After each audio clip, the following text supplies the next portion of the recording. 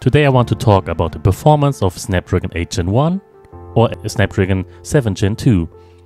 As you can see on my channel, I mainly test on my Poco F3 and it has a very good performance. Sadly, 8GB of RAM is not enough for all games, so it will crash in newer games. So technically a Snapdragon 8 Gen 1 is much faster than a Snapdragon 870, right?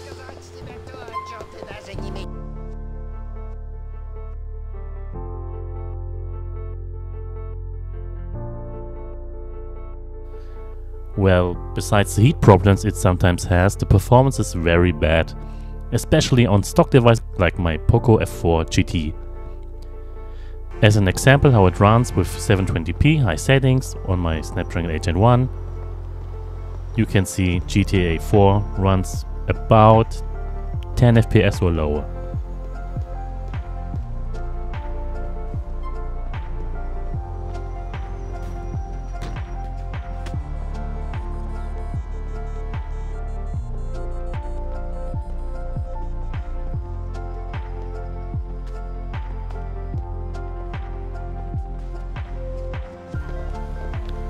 And now the same settings at density with my Snapdragon 870.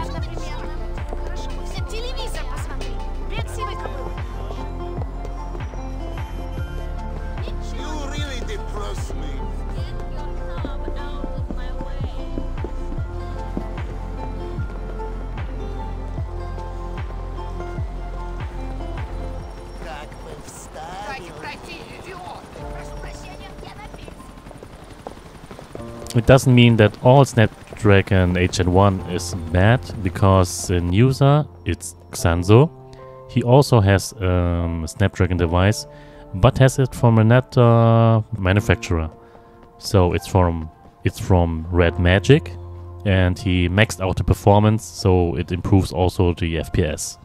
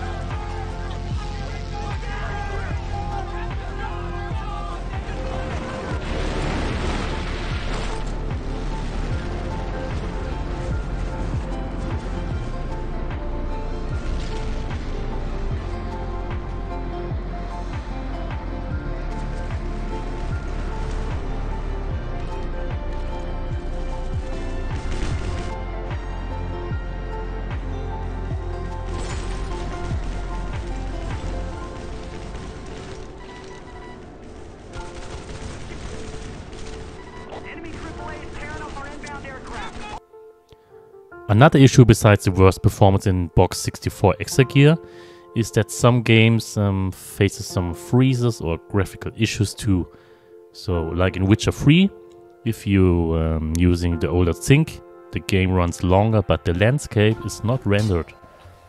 And if using the newer driver, it renders correctly, but the game freezes after just a few seconds. So it isn't really playable.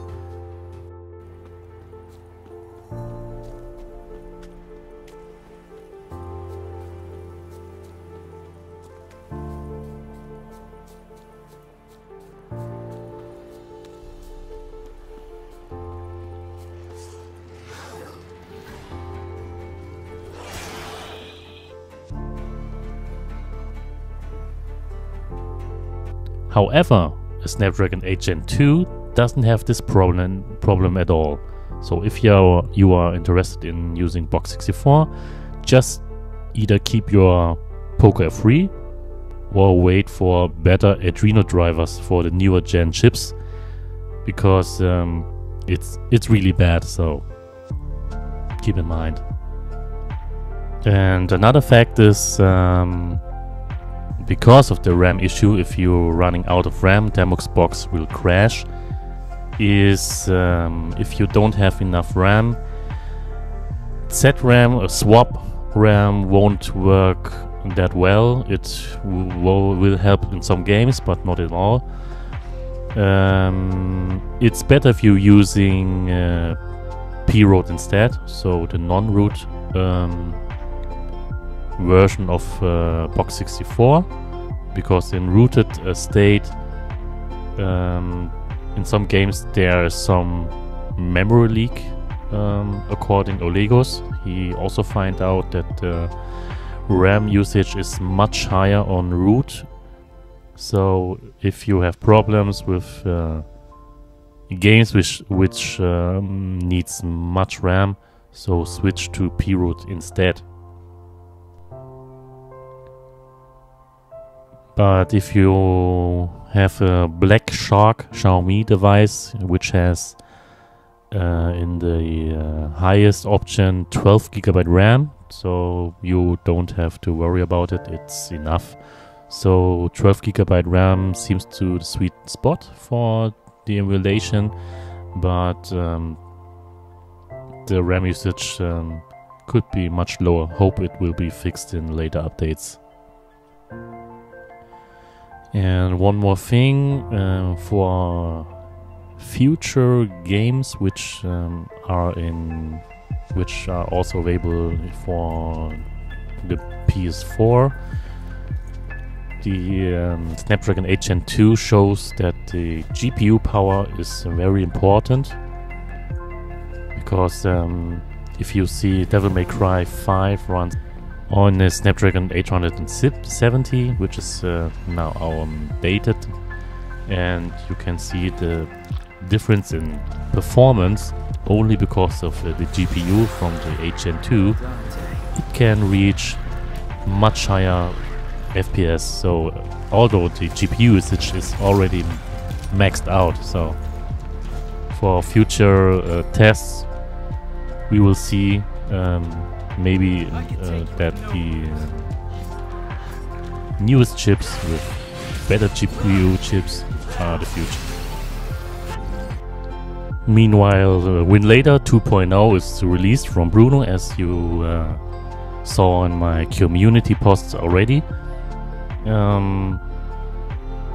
It's maybe improved for Mali users because it has improved VirGL performance. I saw already other testers with game tests on VirGL devices, so maybe you can check it out. But for Snapdragon, the 8 Gen 1 chips, it doesn't work because the turnip drivers are for the Adreno 600 series, but you can't choose for the 700 series. So maybe he forgot it, but there are already mods out there. winlator 2.0 from Afei Mod corrected those issues, and it has very good performance. Also, the sound issues are gone, which are presented and which are in the past in version 1.0, 1.1, and it's definitely an improvement. Maybe you can check it out. So let's find out which games are now running